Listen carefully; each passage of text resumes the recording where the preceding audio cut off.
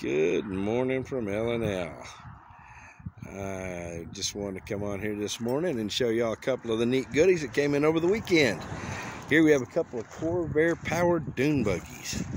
I'm pretty sure the motors are locked up, but you got a lot of parts here to work with, and dune buggies are always cool. Maybe someone will want to love on them. Also, this week we got this 1964 Chevy C20 in.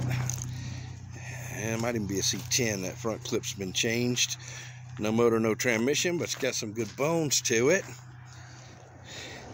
Looks like someone's ill-fated custom job. Looks to be Mustang tail lights there.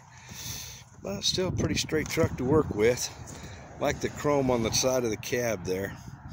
And another one that came in this week, Firebird.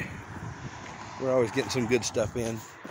Anyways, if you're out in the L&L Classic area, come on out here and see us. And as always, keep it between the ditches.